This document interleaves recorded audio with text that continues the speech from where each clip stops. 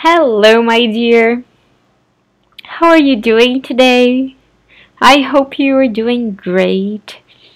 It's good to be here with you. Today, let's do our work. Não é homework, mas é work. Bom, temos algumas activities aqui pra gente fazer relacionadas aos tópicos que a gente viu nas últimas aulas, né? Então vai ser como se fosse ali uma revisão. Bom, e aí eu vou passando aqui os exercícios com você, vou explicar direitinho e o ideal é que você pause o vídeo e aí a gente volta para fazer a correção juntas, tá? Pausa o vídeo, vai fazendo a atividade e a gente volta para corrigir juntas. Então, vamos lá! Lesson 1, question number 1. Look at the pictures. Write occupations for the places. Então, eu tenho imagens aqui que retratam 4 different places, 4 lugares diferentes. A ideia é a gente nomear essas pessoas de acordo com as suas occupations, né, que a gente viu ao longo da Unit 1. Então, vamos dar uma olhada ali. O primeiro já está feito, né? É o teacher. Pausa o vídeo. Responde aí quem é essa galera, que a gente já volta para corrigir. Muito bem, vamos lá. Então, number 1, he's a teacher. A teacher, um professor. Number 2, muito bem, a student. Então, vamos completar aqui com a student. A student. Okay. Number 3, a pilot, yes. A pilot. How about the number 4? E o número 4? Yes, a flight attendant. A flight. Só chegar pra cá. Yes. A flight attendant. A flight attendant. Number 5. Yes, she is a singer. Singer. A singer. E number 6. An actor, yes. An actor.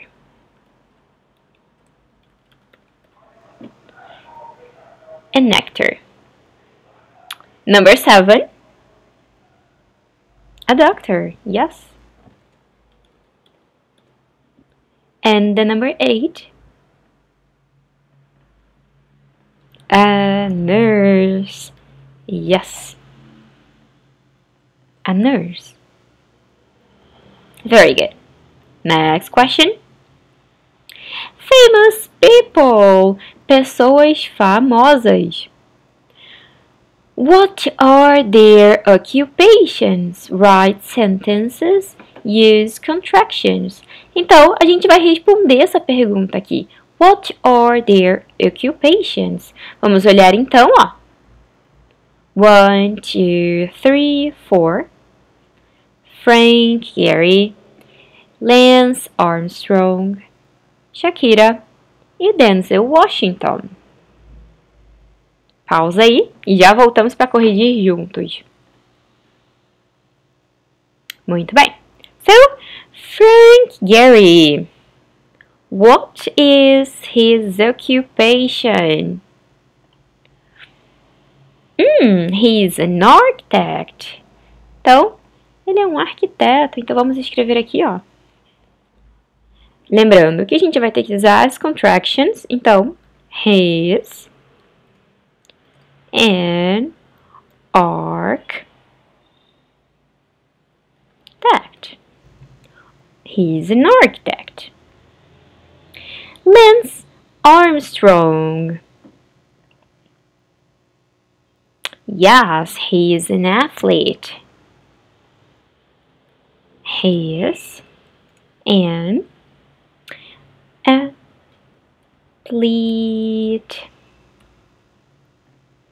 Shakira? Easy, easy, easy. She is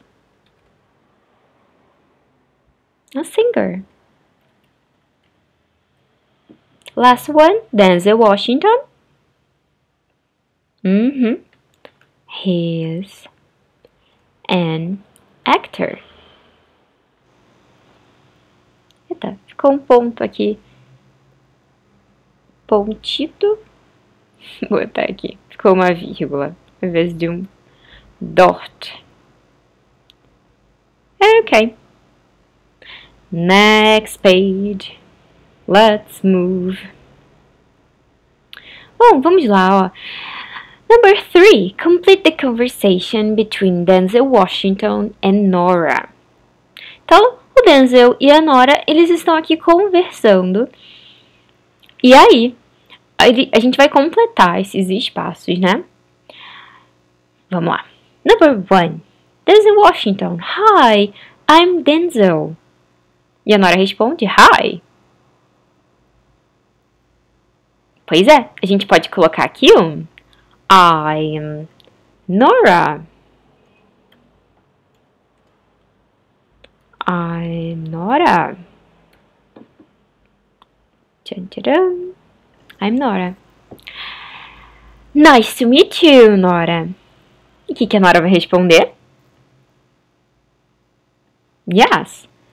Nice to meet you too. What do you do? Então, a gente normalmente usa essa pergunta para dizer qual é a occupation daquela pessoa. Quando a gente quer perguntar o que uma pessoa está fazendo, a gente pode perguntar What are you doing? Né? Quando eu quero perguntar sobre o que uma pessoa está fazendo, tipo Now we are studying. Mas quando eu quero falar do que você faz na sua vida, o que é seu hábito, né? O present, o simple present, ele normalmente é utilizado para isso, para falar de coisas que a gente costuma fazer de forma rotineira. Diferente, por exemplo, de quando eu falo que eu estou pintando, né? Talvez não seja um hábito, é algo que eu estou fazendo naquele momento. Eu vou usar aquela forma ali terminada com ing. Quando eu estou falando de hábitos, normalmente eu vou usar o simple present. Ou quando eu estou falando de rotinas também. Então, what do you do? O que a Nora vai responder? Né? Ela vai falar I am ou I'm a singer. I am a singer. E ela quer perguntar pra ele, e você? E você, Denzel? O que você faz? Eu não preciso perguntar de novo, what do you do?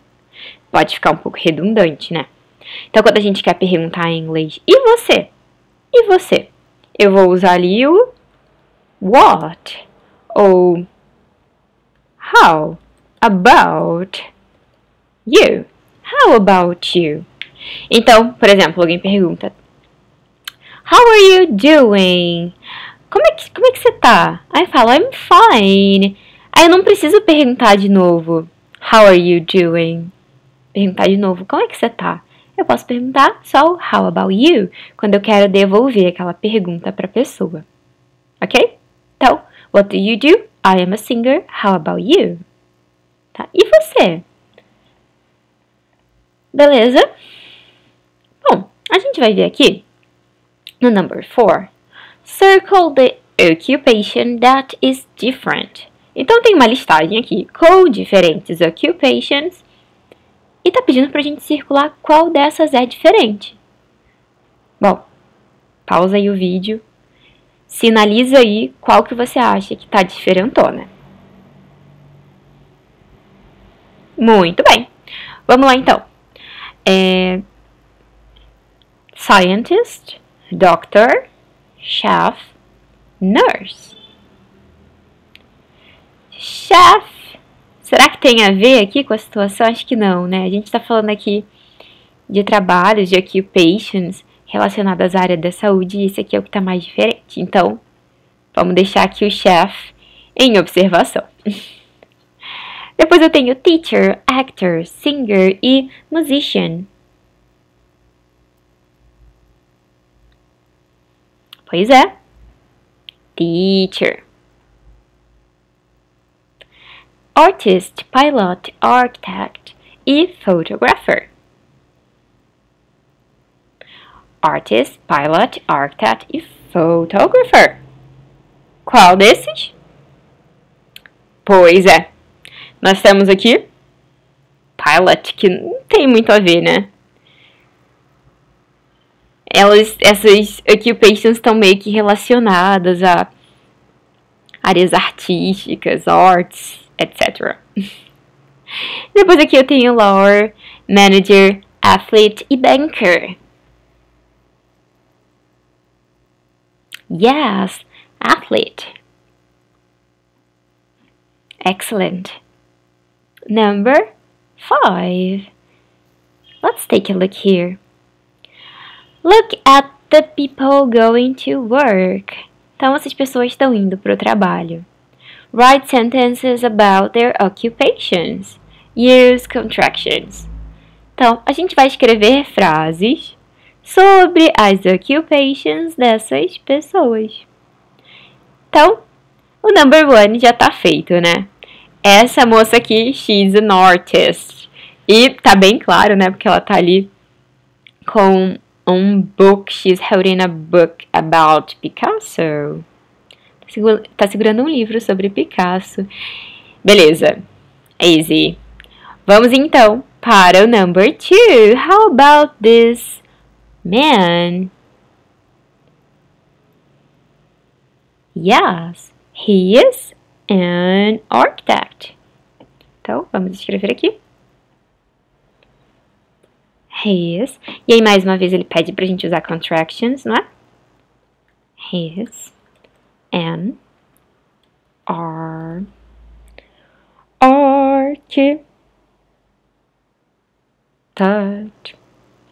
He's an architect. How about the number 3?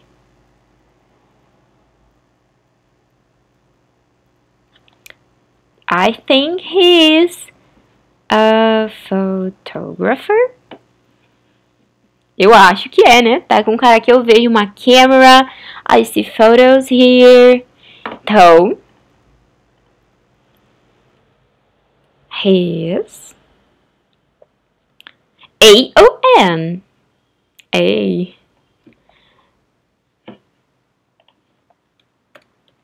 Photographer.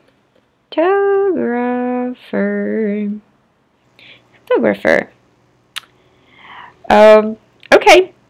Next one. Number 4. How about the number 4? Number 4, eu já vou ter que usar ali o plural, né? Porque tenho 2 people. How about they? Tell me. Yes, they are musicians. So, tanto eles ou elas, a gente vai usar they. They're musicians. Number 5. How about these girls? Yes, they are athletes. Excellent.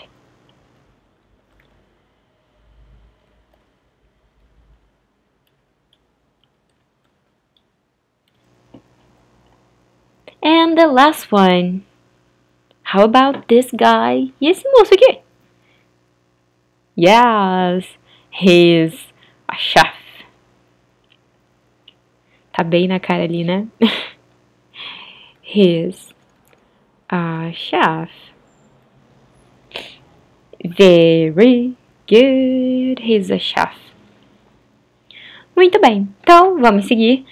Vamos lá para o Let's go to the next exercise. Deixa eu ver se ela finalizou aqui. Yes. Next page.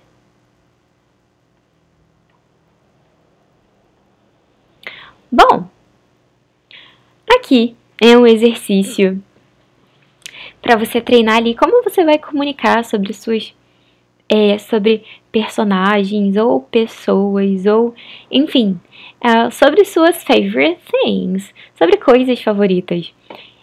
E ele é pessoal, então, mas vamos fazer juntas pra gente poder treinar ali a pronúncia e você pode repetir depois de mim. Então, my favorite singer is... Pensa aí, what's your favorite singer? My favorite singer is... I don't know. São tantas.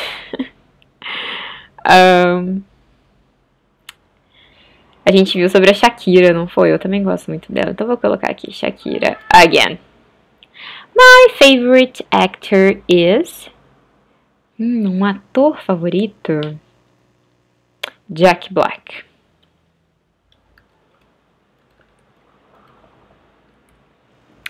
My favorite athlete is... Neymar. My favorite artist is... Difícil. Tem vários que eu gosto. Mas... Tarsila do Amaral. Bom. Taranana is a famous musician.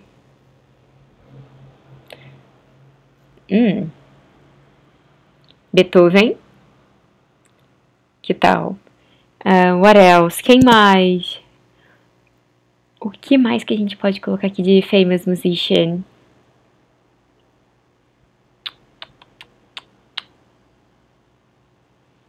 É diferente de singer, né? A gente vai pensar aqui mais no contexto de quem compõe. Então, acho que pode ser Beethoven. Ou... I don't know.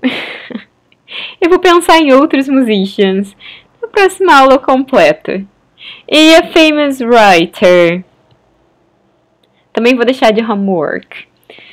Você pensar em um famous musician and a famous writer pra gente falar sobre, que tal?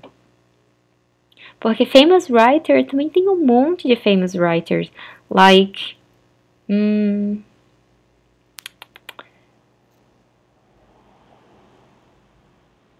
Agora eu não consigo pensar em nenhum, assim, que seja muito, muito famoso. Eu acho que tem agora Tem uma moça que ela tá escrevendo vários romances, assim, de adolescente. Tem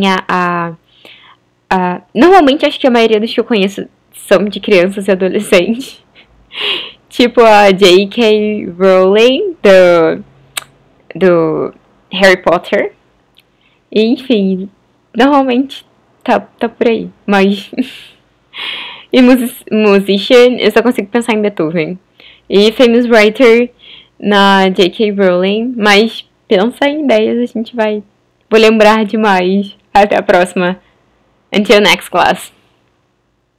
So, number 7, read the list. Then look at the pictures and complete the conversations. Então, eu tenho aqui names e occupations. Então, tem Anna, Maggie, Julia, Grace, Emily, Caroline e Nicole. E occupations eu tenho pilot, singer, nurse, scientist, student, lawyer e student. Então, nós temos 2 students here. A gente vai precisar, então, preencher esses diálogos, ok? Então, dá uma olhadinha. Preencha aí, que a gente já volta para corrigir. Vamos lá, então? Are you Maggie? No, I'm not. I am Grace. Are you Anna?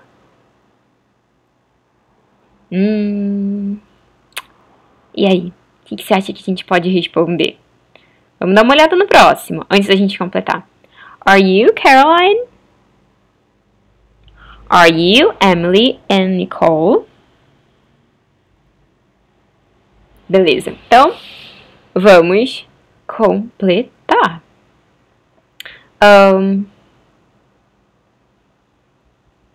Vamos imaginar aqui que ela seja a Anna mesmo. Como é que ela poderia responder?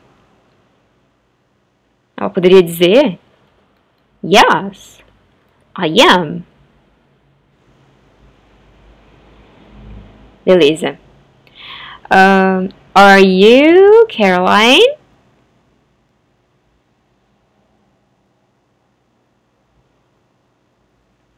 Bom, a gente pode dizer aqui que não, né? No, I am not. Or no, I am Julia. I am a nurse. Are you Emily and Nicole?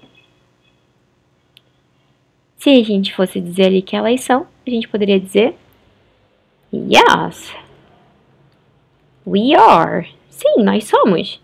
E caso negativo, No, we are not.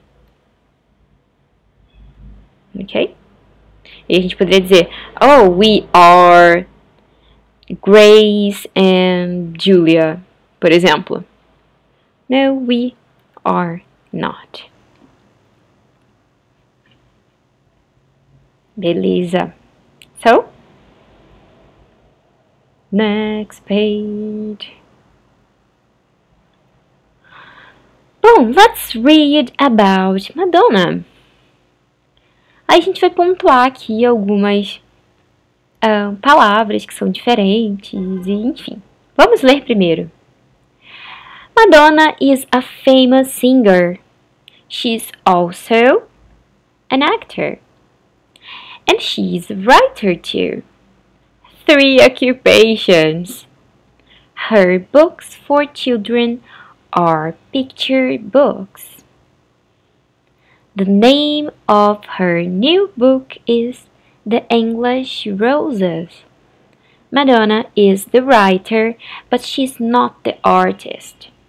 The artist is Jeffrey Fulvimari. Ok, então a gente tem algumas palavras aqui um pouquinho diferentes, só pra gente anotar. Então, a gente tem aqui also. O also, ele é parecido com o to, né? Ele tem um sentido de to, mas é quando eu vou escrever o também aqui no meio da minha frase. Se tivesse no final, eu ia usar o to. Né? Em português, o também ele pode estar no meio da frase ou no final. Então, eu posso dizer, ela também é uma atriz. Ou eu poderia dizer, aqui no final, ela é uma atriz também. Em inglês, não. Eu tenho um também para quando o também está no final da frase e quando está no meio da minha frase. Então, essas duas palavras têm o mesmo significado. A gente viu sobre o her na aula passada, né? Ele está querendo dizer ali que são os livros dela. Children. Children tem o mesmo significado que kids. Tá? Picture tem a ver com imagens, né? Então, é um livro ilustrado, um livro de imagens. E o but significa mas. É o mesmo mas de porém. Bom, vamos dar uma olhada aqui. Now answer the questions. Check the boxes. Então, a gente vai olhar aqui as perguntas e vamos marcar as opções corretas. What are Madonna's occupations? De acordo com o texto. What is Jeffrey Fulvimari's occupation? E aí, marcou aí? Vamos então grifar aqui. Quais foram as occupations da Madonna que nós vimos lá em cima? Né? A gente viu aqui que ela é a singer, actress, or she's an actor. She is a writer too. Então, actor, singer, and writer.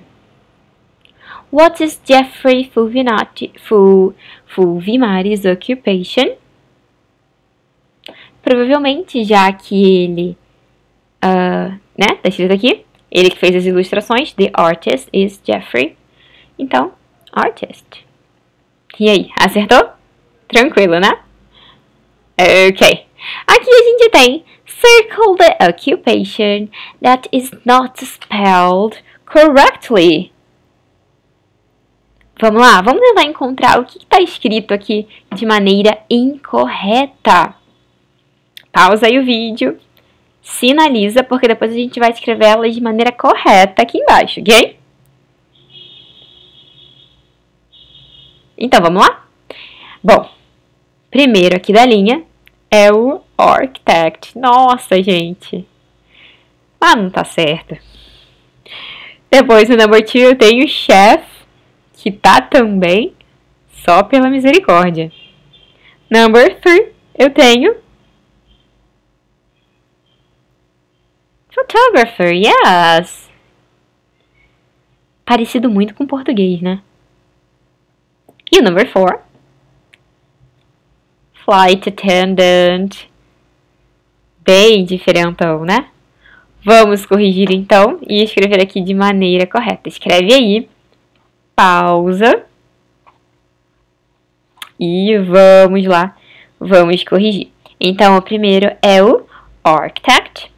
Como é que a gente vai? O que está diferente aí? Embora a gente tenha visto que o CH, ele tem ali sons diferentes no inglês, né? Ele pode ter esse som de letra K. Não é o caso, a gente vai ter que usar aqui o C e o H. Então, architect. No number 2, a gente tem ali chef. E a gente vai escrever ele assim. Number 7, photographer. Photographer.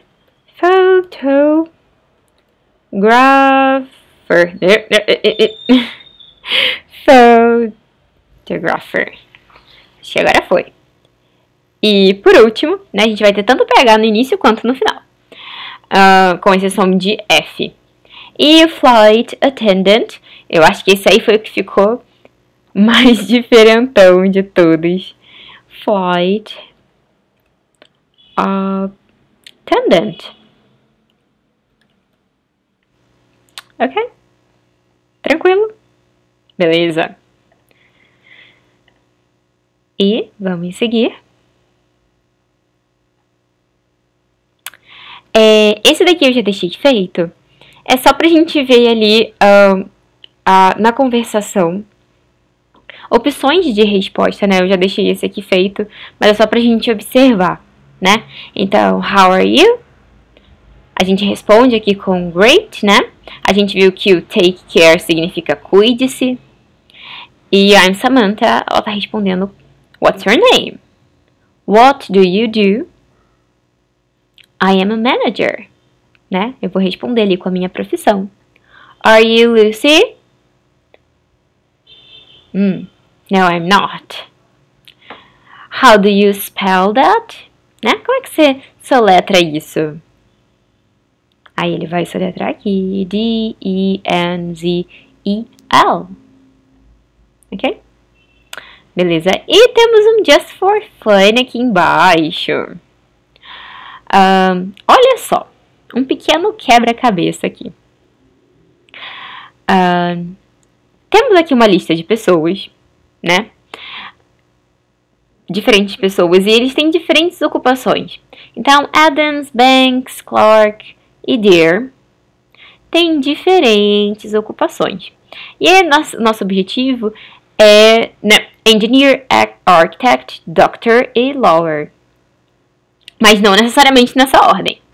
né? A nossa tarefa é tentar observar aqui possíveis occupations para cada uma dessas pessoas. Então, Adams e Clark, they are not doctors. Então, eu já sei que eu não posso dizer que eles são doctors. Banks e Clark are not lawyers. Clark e Dare are not architects. E Adams is not a lawyer. O que vai sobrar aí para eles, para cada um ter aí de occupation? Pausa o vídeo e a gente já volta aí com algumas teorias. Muito bem, vamos lá então. Bom, eu acredito que Adams, ele pode ser engineer, né? Já que ele não pode ser doctor, nem lawyer. Vamos colocar aqui engineer.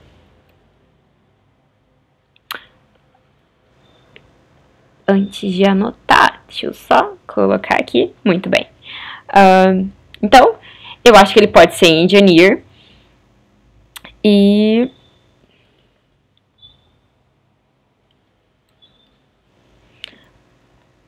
já Banks, eu acho que pode ser, já que não pode ser lawyer e também, só não pode ser lawyer. Que tal architect? Porque quem não pode ser architect é Clark e Dare. Então, architect.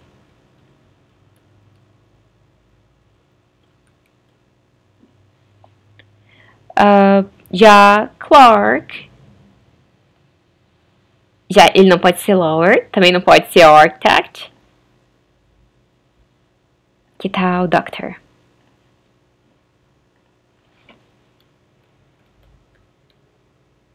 Doctor. E só sobrou pra Dare.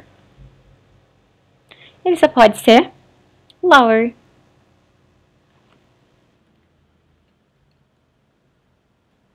Certo? Perfect. You did great. Eu espero que você tenha gostado dos exercícios. Foi só pra gente revisar aí o conteúdo da primeira unidade, já que a gente já tá começando a segunda unidade.